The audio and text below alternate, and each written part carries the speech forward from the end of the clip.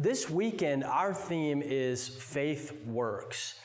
So I want to start off here for a second and do a little bit of an illustration. So can I get a volunteer, preferably someone who is comfortable, one, being in front of people and taking instructions? All right, Jonathan, come on up here. All right, I want you to stand right there, okay? Face me. All right, so I'm going to give you a set of instructions, okay? Now, first of all, do you trust that I'm not going to harm you? Yeah. Okay. All right, so I want you to come stand up here on this step, on that first step. Now just hop up to this next step. Okay. Now can you hop backwards? All right, hop down to the next one. All right, hop back up to that one. Okay, perfect. You did great. All right, so we're going to make this a little bit harder. What I'm going to do is go ahead and stand back on the floor, and I'm going to put this blindfold on you. I'm going to fall in. Courtesy of Jackson. All right. I probably should have folded this before. Can this wrap around your head? Oh, no. Let me do it the other way. Yeah, let's do it this way. All right. Let me put it around you. All right. So now I'm going to give you another couple more instructions. But do you trust that I'm not going to harm you in any way? Yeah. Okay. So I want you to take a few steps back to your right. To your right. Think about freedom. Come back over to your right. This way. There you go. Is that right? You're right? Yeah. All right. Keep going. Come back over to your left a little bit. Take a little bit of a step back. All right. Now I want you to sit down. Oh, no. All right. Now you did a good job. Everybody give Jonathan a round of applause. All right, here you go. Hand me that. Go ahead and sit down. All right, so before we talk about what just happened with Jonathan, let me ask you guys a question. Would you say that belief and faith are the same thing? Okay. Would you say that they're synonymous terms, even in Scripture? Think about that before we get into this. How did Jonathan just display belief? In that illustration, how did Jonathan display belief? And let me give you a definition of belief before you answer. An acceptance that a statement is true or that something exists. So how did Jonathan display belief in that illustration that we just did?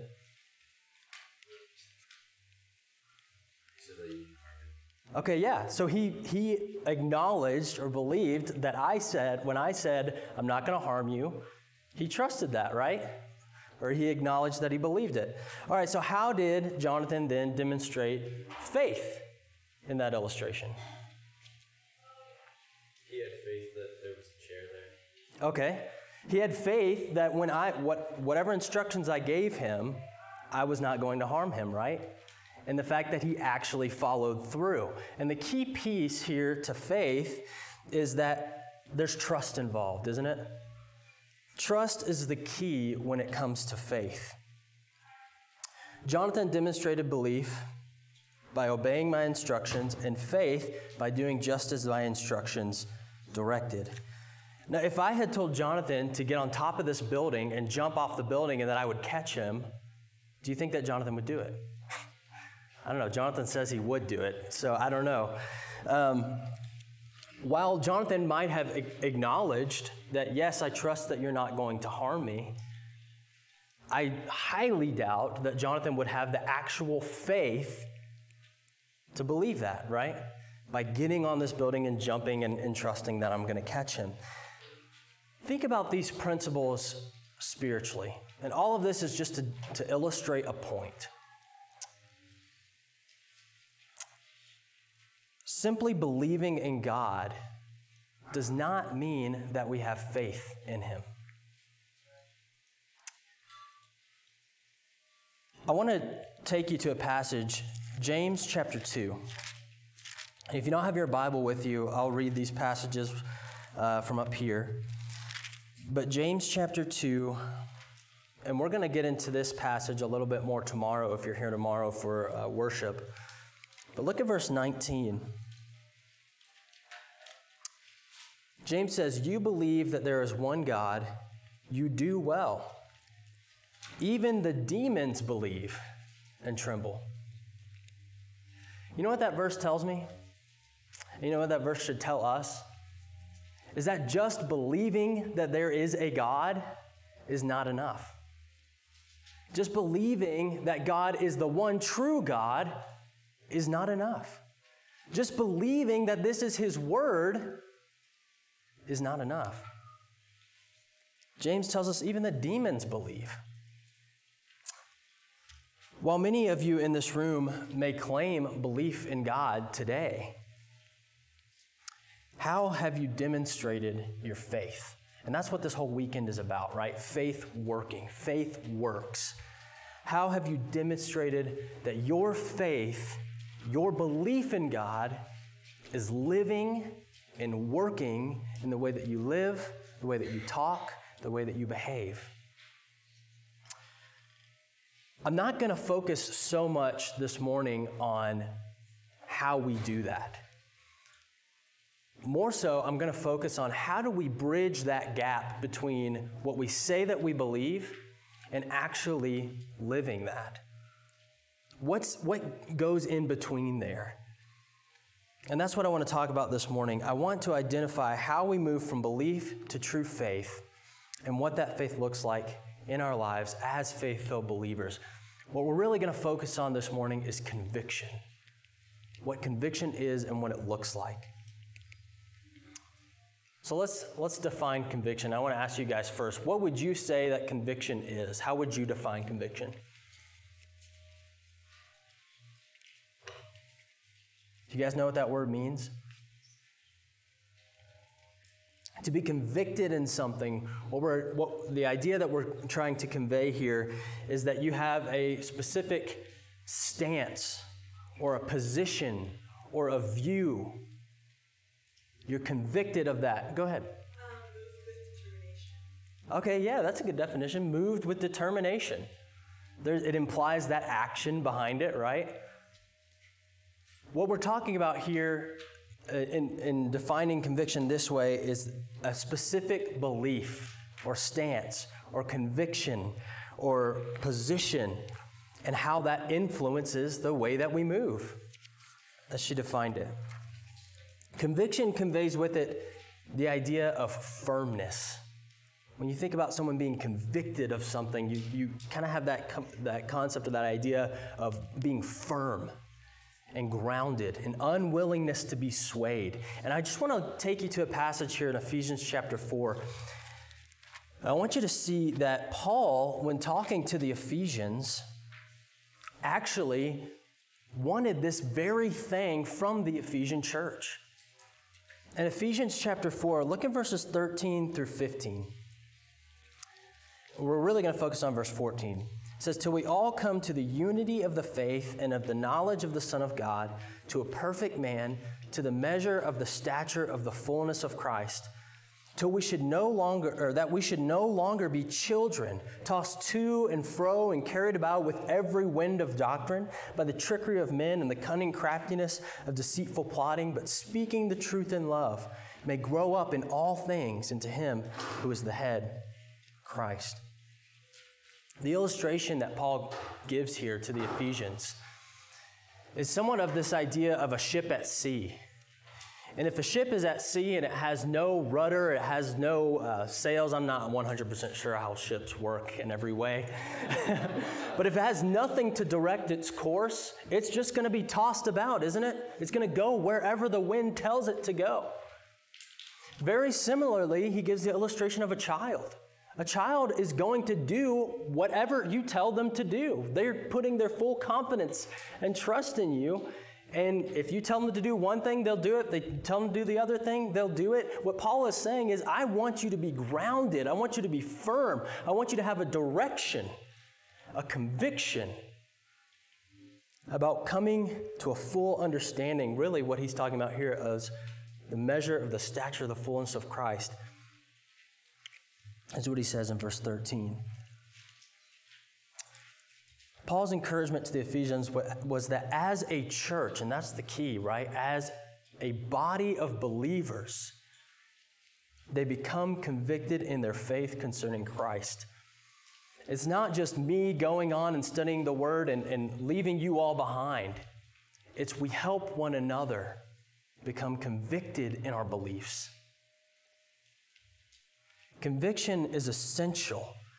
If we want, and I trust that you guys want this, if we want to remain faithful throughout our lives, it's our responsibility to help not only ourselves, but one another become convicted in our beliefs. So let's talk a little bit about what conviction looks like. And I want to, again, go to Scripture to look at this. Turn to Acts chapter 4. In Acts chapter 4, if you're familiar with the context here, Peter and John are back in Jerusalem after Acts chapter 2, right? The church has been established. And here in chapter 3, prior to chapter 4, they heal a lame man at the gate of one of the gates of the temple. And they're called into question for that. They're actually arrested. And in chapter 4, they're brought before this council, the Sanhedrin council. And let's look at verses 5 through 7. It says, "It came to pass on the next day that the rulers, elders, and scribes, as well as Annas the high priest, who was also the high priest when Jesus was crucified, Caiaphas, John, and Alexander, and as many as were of the family of the high priest, were gathered together at Jerusalem. And when they had set them in the midst, they asked, 'By what power or by what name have you done this?'" So can you imagine being Peter and John, especially Peter, right? We know Peter's history up until this point.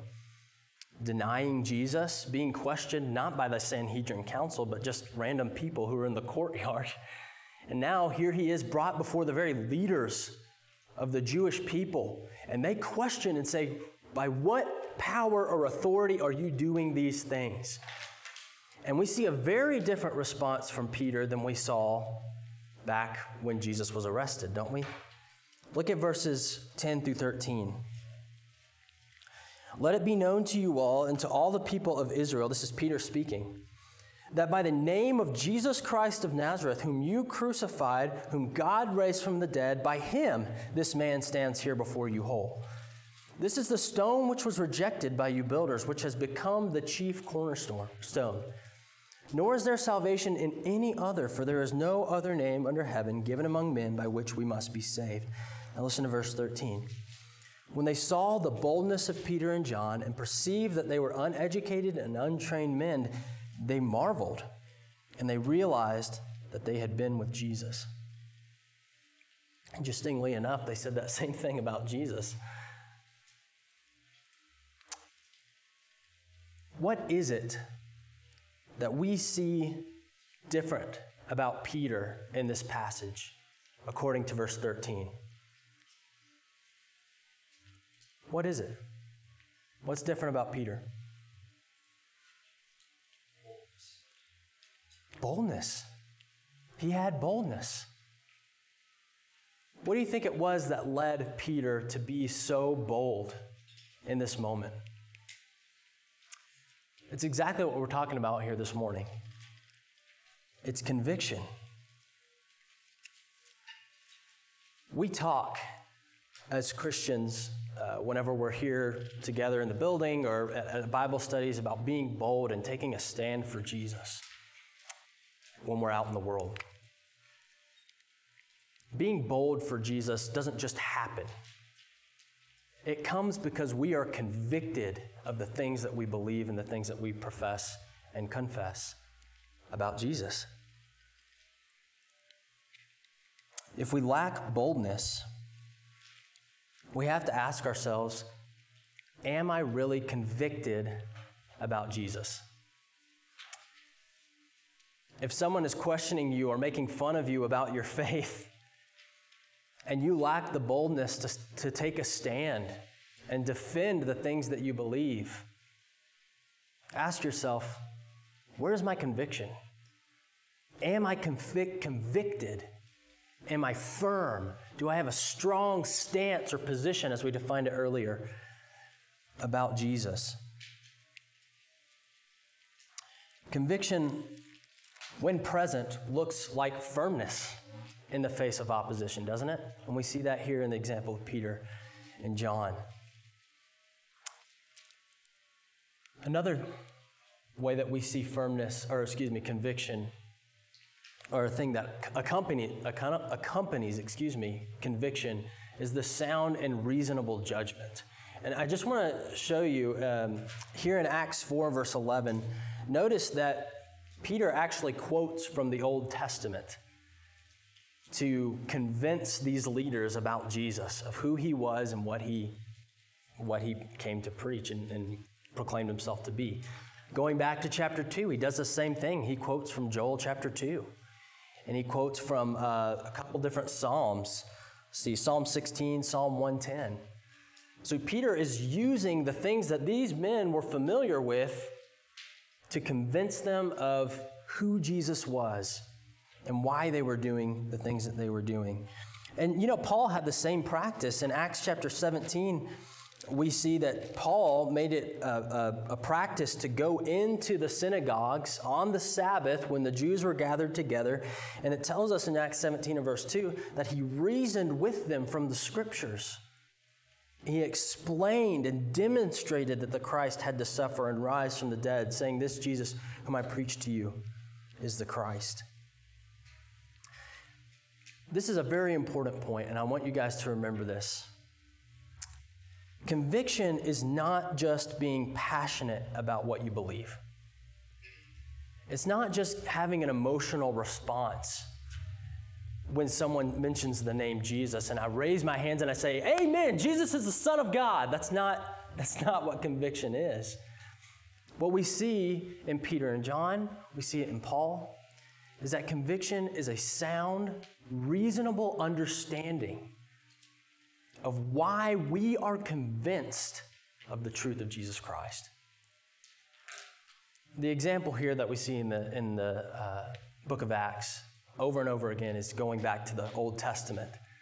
Jesus did the same thing. He would quote from the Old Testament to show himself to be the Son of God. Conviction carries with it a reasonable, sound understanding of why we believe what we claim to believe. These are just a couple aspects of what conviction looks like. And there's other things we could add to this list. But if we lack one or the other, if we lack boldness, or if we lack a sound understanding, reasonable understanding of why we claim what we believe, our own conviction, as well as our influence on non-convicted believers, is going to be greatly diminished. It's vital that we understand why we believe what we believe. And it's vital that we take a strong and bold stand for that. All right. So how do I get there? How do I become convicted in my beliefs? I think sometimes as especially if you grew up in the church, like I did. I grew up, my dad is a preacher, and have known about the Bible and about Jesus since I was young. And so sometimes the taboo is don't ever ask any questions, right? Don't ever question why we believe what we believe. Don't ever raise those questions or raise those flags. But I'm here to tell you this morning that if you want to become convicted about Jesus, you have to ask questions. You have to ask questions. Sometimes our questions are going to need answers. Now, there's a caveat to this. I'm not saying question everything that anyone has ever said to you about Jesus. But sometimes our questions are going to need answers. And you know what? Interestingly enough, the disciples needed some of their questions answered too from Jesus. And I have all these passages mentioned. In all of these passages, the disciples ask Jesus a question about why he's doing what he's doing or why he's teaching what he's teaching. They asked him. They said, when Jesus said it's easier for the camel to go through the eye of the needle, they said, who can be saved? They asked Jesus, when Jesus cast out a demon, they said, why couldn't we do that? The disciples needed some of their questions answered.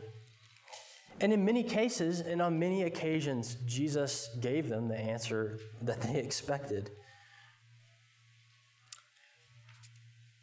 What I want to remind you of this morning is not only did the disciples ask questions and need some answers to those questions, but that actually God encourages us to ask. And I want to go to Matthew chapter 7, and I know you guys know this passage. You've heard it. We sing it. We sing it in a song. In Matthew chapter 7 and verse 7, going through verse, let's see what verse, verse 11. Ask and it will be given to you. Seek and you will find. Knock and it will be open to you. For everyone who asks receives, and he who seeks finds, and to him who knocks it will be opened. Or what man is there among you who, if his son asks for bread, will give him a stone? Or if he asks for a fish, will he give him a serpent? If you then, being evil, know how to give good gifts to your children, how much more will your Father who is in heaven give good things to those who ask him?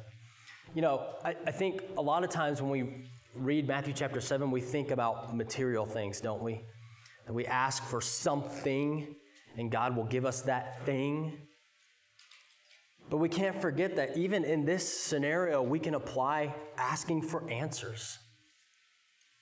Asking for answers to our question.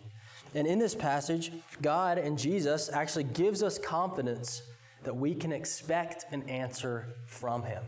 Again, it may not be the answer that we want,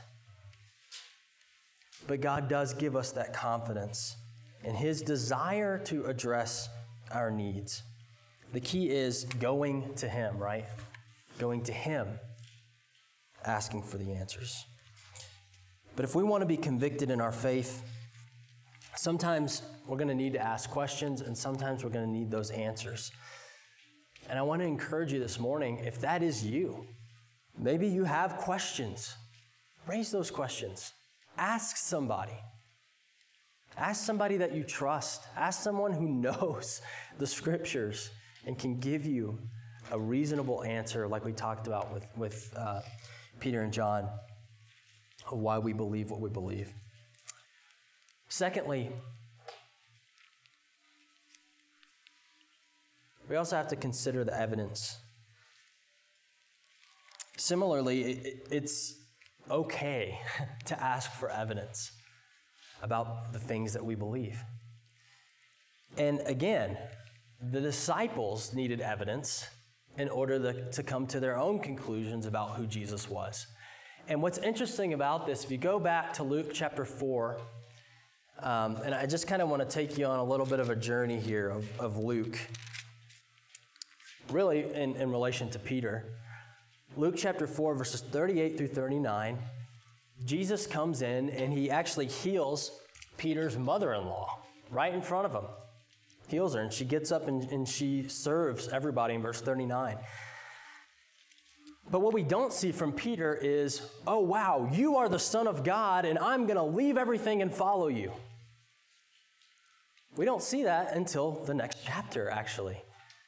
Jesus, or Peter, and some of his friends are fishing on a boat, and Jesus comes up to them and tells them they're not catching any fish, tells them to cast their net on the other side. They pull in a net full of fish. And then we see a little bit more of that faith being bolstered in Peter, don't we? He says in verse 8, when Peter saw it, he fell down at Jesus' knees, saying, "Depart from me, for I am a sinful man, O Lord." So we do see some of that faith starting to build in Peter. And these men actually leave everything in verse 11, and they start to follow Jesus.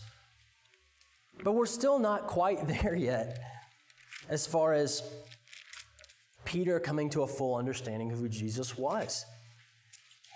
3 chapters later, chapter 8, In verse 25, they're on the sea and the winds and the waves are throwing the boat back and forth and they're scared. And Jesus tells them, "Where is your faith?" And they were afraid and marveled, saying to one another, "Who can this be? For he commands even the winds and water, and they obey him." They had heard Jesus say who he was. And here they are questioning, who is this man? Who exactly is this man? But finally, in chapter 9, we see Peter coming to that full conviction of who Jesus is. In verses 18 through 20. It happened as he was alone praying that his disciples joined him, and he asked them, saying, "Who do the crowds say that I am?" So they answered and said, "John the Baptist, but some say Elijah, and others say that one of the old prophets has risen again." He said to them, "But who do you say that I am?" Peter answered and said, "The Christ of God." 6 chapters later, from chapter 4, is that right? Whatever that math is, 4 to 9. All that time passes, and we don't see Peter confessing Jesus as the Christ until chapter 9. Peter saw a lot of evidence, but he needed more of it, didn't he? He saw him heal his mother-in-law. He saw him bring forth this great catch of fish and other miracles. But it's not until chapter 9 that we see that. And even after confessing their belief in Jesus, they still needed to increase their faith. In Matthew chapter 17, this is Matthew's account of what we read in Luke 9. In Matthew 17, chapter 16, they confessed Jesus. Peter does the exact same thing. He says, "We believe that you are the Christ, the Son of God." And then in chapter 17, the very next chapter, we talked about how they asked why they couldn't cast out this demon in verses 19 through 20. And Jesus' response is, "Because of your unbelief. For assuredly, I say to you, if you have faith as a mustard seed, you will say to this mountain, 'Move from here to there,' and it will move, and nothing will be impossible for you." So even after confessing his faith in Jesus as the Christ, the Son of God, Jesus acknowledges Peter and the other disciples needed an increase in their faith and in their conviction. My point is this: becoming convicted doesn't happen overnight. Maybe for some people it does. But coming to a firm stance or position or view, like we defined it earlier, conviction of Jesus, just like the disciples, we're going to need to take into and consider the evidence that has been presented to us of Jesus being the Son of God, and come to our own conclusions on its truthfulness. So my encouragement to you is ask for the evidence. Examine the evidence. Does the evidence prove that Jesus is the Christ and that he's the Son of God, as Peter confessed it in Luke 9 and Matthew 16? Lastly, how we become convicted in our beliefs. Ultimately, a faith that is tested, that is a faith that has moved from belief to conviction. And I'm talking about on the other end of it. Sometimes people's faith is tested and they aren't convicted.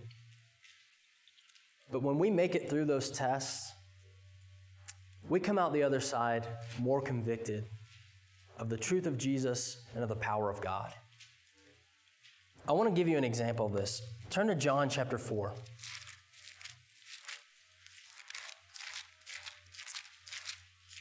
There's a man who came to Jesus as a nobleman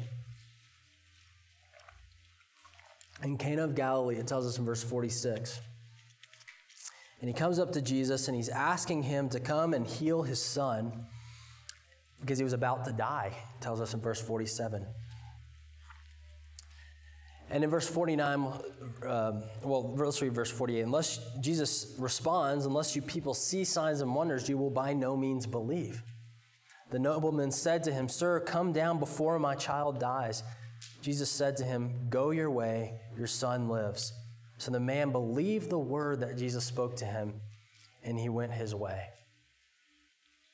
What we end up seeing is When he's on his way back in verse 51, someone comes and says, "Your son lives."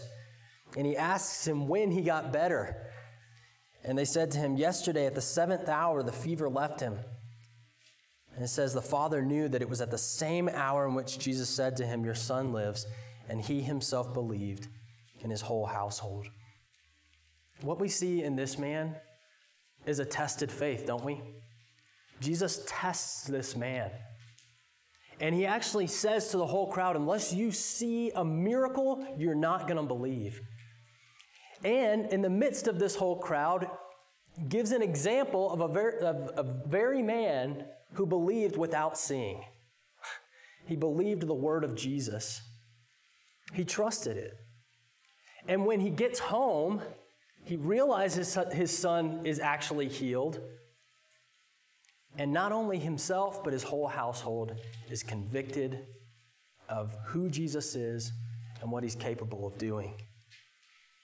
There's a lot of examples we could look to. I have another one, but I don't think we'll have time to look at it. But Luke chapter 8, verses 40 through 46, similar kind of thing. We become convicted when our faith is put to the test. Yes, we may believe like this man did. He believed. He trusted Jesus at his word. But he came out the other end even more convicted of who Jesus was. When we face those tests, when we face those trials of our faith, we can come out the other side even more convinced of what Jesus is capable of doing and what God can do in our lives. All right, so I want to talk real quickly along those lines. What kinds of tests will we face as we move from belief to a convicted faith? There's a lot of things that we could face. Let me just start off by saying that. But I want to give you an example. And Josh had this passage up. And actually, ever since he asked me to do this, he mentioned this passage, and it's been on my mind. But in Luke chapter 18, verses 1 through 8, Jesus tells a parable about a woman. It says in Luke chapter 18, let's just go ahead and read it. Would someone read Luke 18, 1 through 8 for me?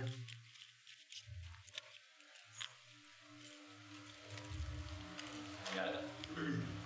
He spoke a parable to them and said that the men always ought to pray and not lose heart, saying, "Now there was a certain city, a judge who did not fear God and did not nor regard man.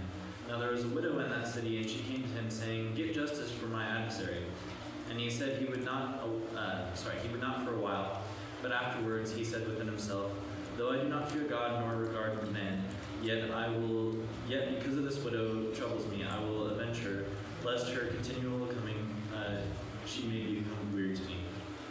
Then the Lord said, 'Hear what the unjust judge said, and shall God not avenge his own elect who cry out of the day and night to him? Though he bears long with them, I tell you that he will avenge them speedily. Nevertheless, when the Son of Man comes, he will find faith on the earth.'" All right, thank you. Let me just ask you guys, what kind of tests does this woman face here in her faith? In this parable.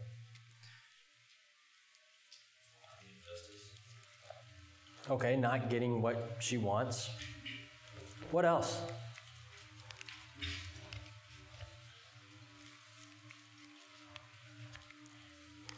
Not only not getting what she wants, but not getting it when she wants it, right? She wanted it the first time she asked for it. And she didn't get it then. That was a test.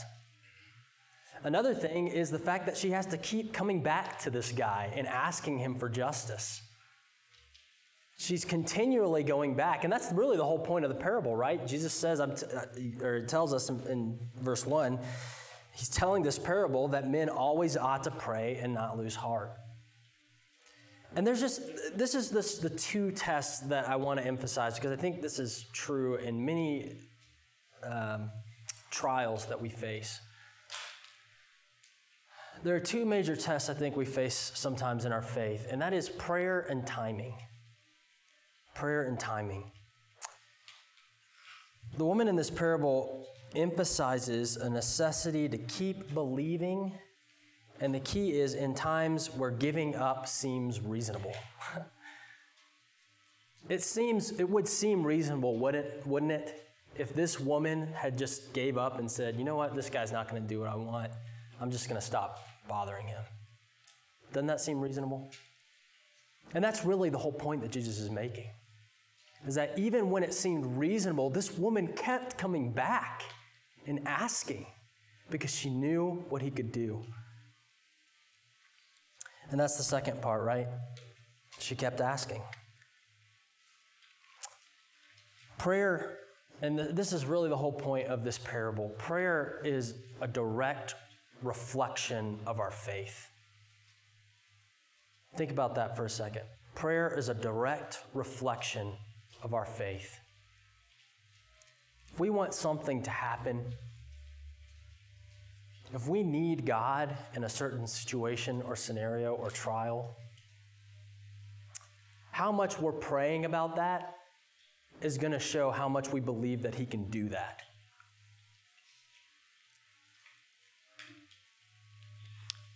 Secondly, timing, like I mentioned, that's a major test for us. The sooner we accept that God doesn't work on our timetable, the greater faith we will have in his ability to act. Let me just give you an example. Where am I going to go to college? Some of you guys are going to college in a few months.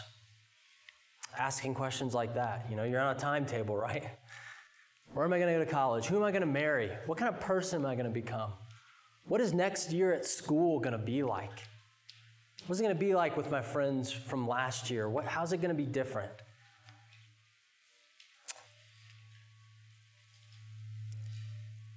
These tests, sometimes, even though they might be time sensitive, choosing where we're going to go to school, how we're going to be ready for the next year of school, or whatever it may be, recognizing again that God does not work on our timetable, that's greatly going to bolster our faith as soon as we understand that about him.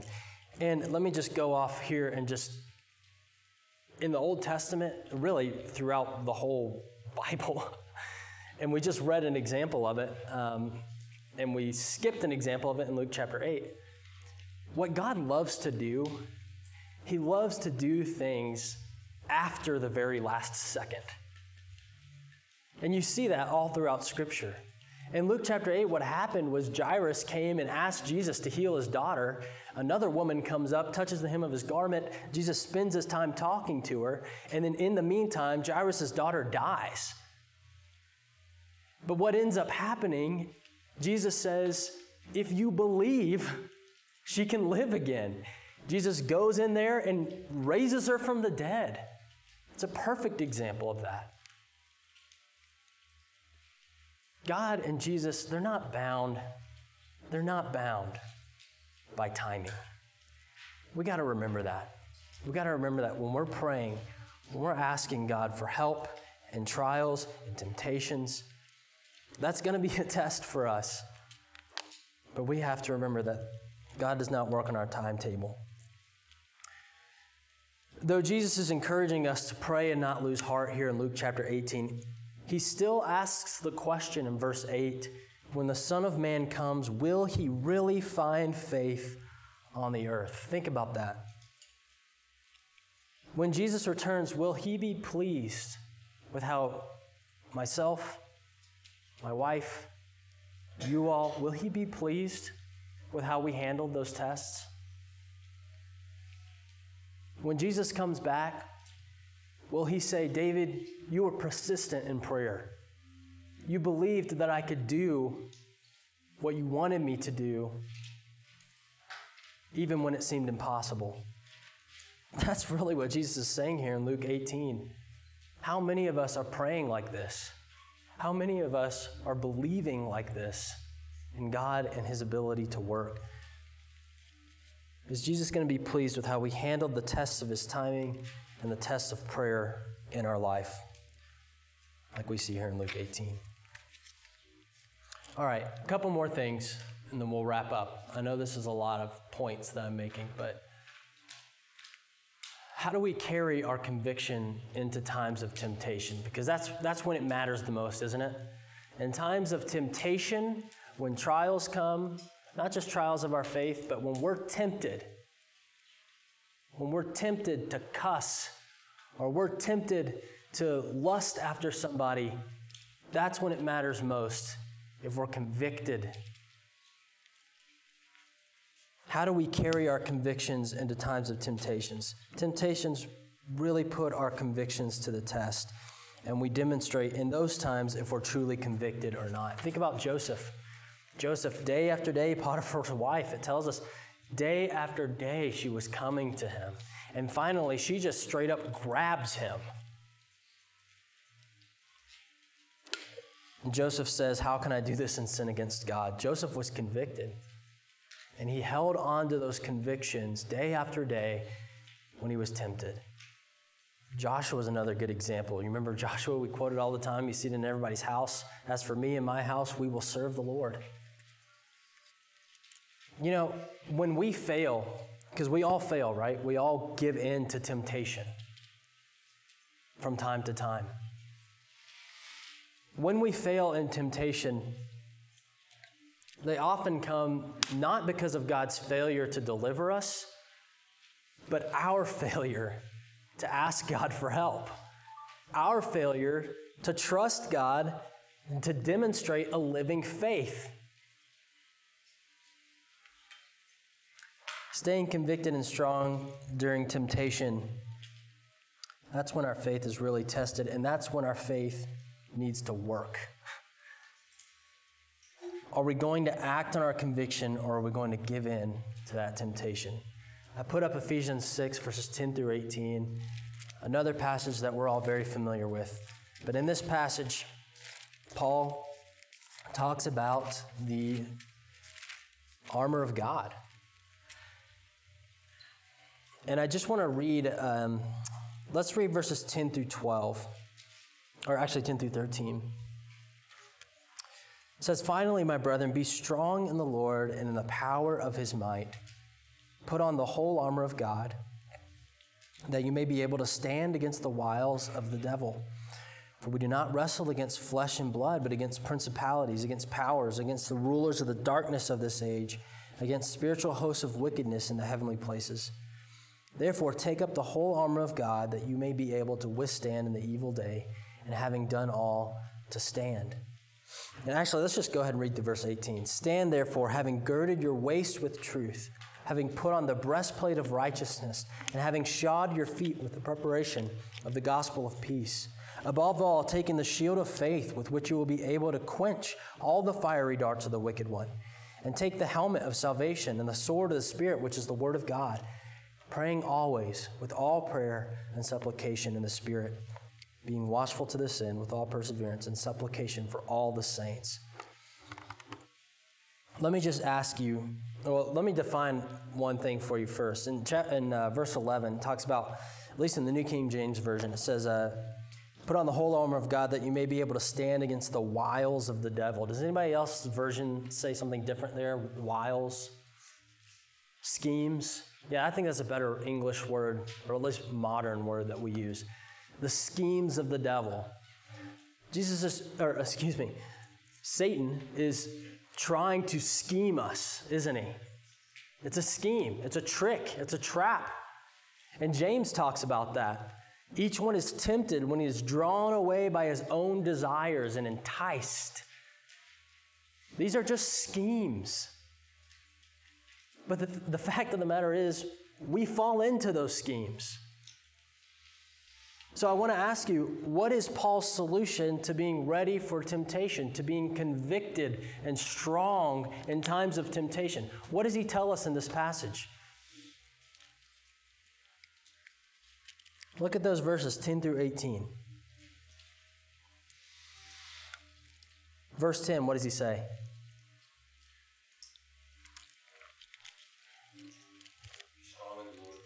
Okay. Paul's solution here, first, relying on the Lord's power. Be strong in the Lord. in the power of his might. What else? Verse 11. What else can we do?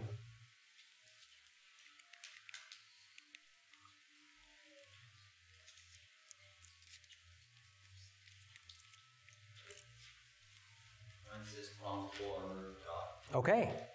Putting on the armor, right? He says it in verse 11. He says it in verse 13, verses 14 through 17. He tells us what that armor is. Lastly, verse 18, and what we talked about in our last point, is the emphasis that Paul puts on prayer.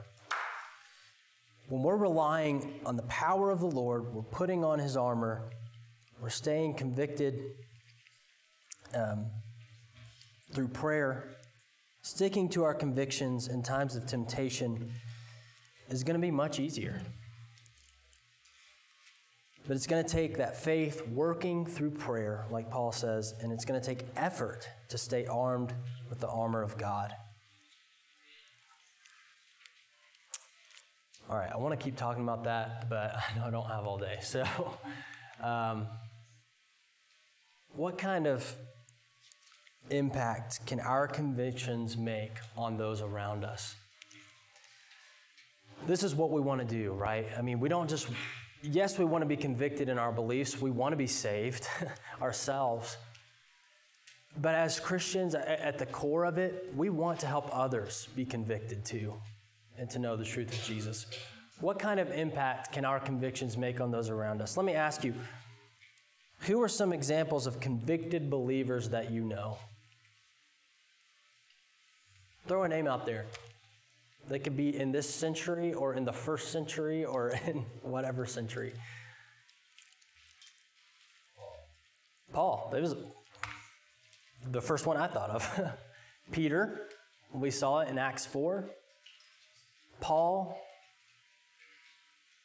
There are even people today. I would say my dad, elders in the church. There's lots of people that we could name that have made an influence on me because they were convicted.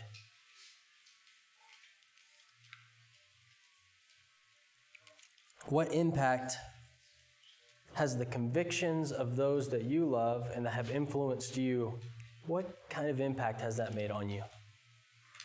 You know, for me, again, my dad, my mom, some people in the church, I mentioned some elders, lots of people, through their convictions, in turn, it's helped me be more convicted. They've been there to help answer those questions that I was talking about earlier. They've been there to help me consider the evidence of the things concerning Jesus and the things that we proclaim in our faith. As we go out into the world, the response is going to be varying. Not everyone is going to be convicted just because I'm convicted, right? Not everyone is going to come to faith in Jesus just because I proclaim faith in Jesus.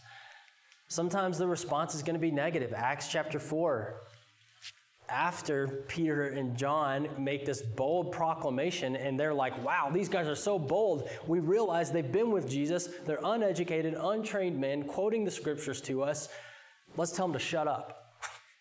That was their response. Let's tell them to shut up. And if they don't shut up, we're going to punish them. You've got to be ready for that. We all have to be. I'm talking to myself here, right? We all have to be ready that even though we may have every strong conviction of why we believe what we believe, and we proclaim that to people boldly, some people are going to just want us to shut up. We have to be ready for that. But the positive side is that sometimes the response is going to be positive. Sometimes people are going to be convicted. We see that again in the book of Acts. Acts chapter 17 here, when Paul goes into Athens, he goes into Areopagus, and he starts talking about Jesus, and they're like, what are these strange things that you're preaching about this guy? And so Paul ends up preaching, And once he starts talking about the resurrection, it tells us that some of them mocked, but others believed. And it actually gives us the name of some of those people that believed and were convicted of the truth of Jesus. Whether or not the response is negative or positive, our convictions will make an impact in the world. It will. And the world needs that. The world needs that. God needs us, you and me, to be convicted of the things that we proclaim about Jesus, about His Word, about Him. He needs us to be convicted so that we can help impact others to come to know, believe, and be convicted themselves. Whatever the response is, the message of Jesus can only be told through those who are convicted of its truth. And that's what God needs from us. All right, let's just kind of recap here. Simply claiming belief in something does not equate to true faith. Just because Jonathan said he believes that I wasn't going to hurt him doesn't mean he's going to go jump off the top of the building and trust I'm going to catch him, right? Again, please don't do that, Jonathan. Please don't do that, because I'm not going to catch you.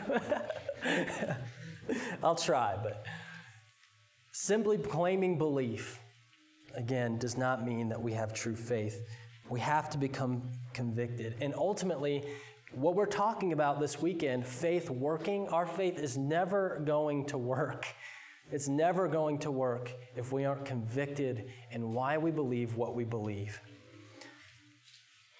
Asking questions and asking for evidence are essential if we want to be convicted in our beliefs.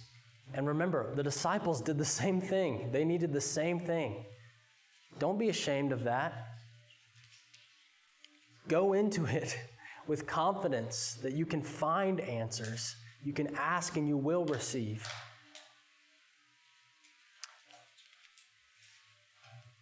Our prayer lives in God's timing are going to be tests for us. And again, there's a lot of things I could have thrown in there, but I think these are two big things.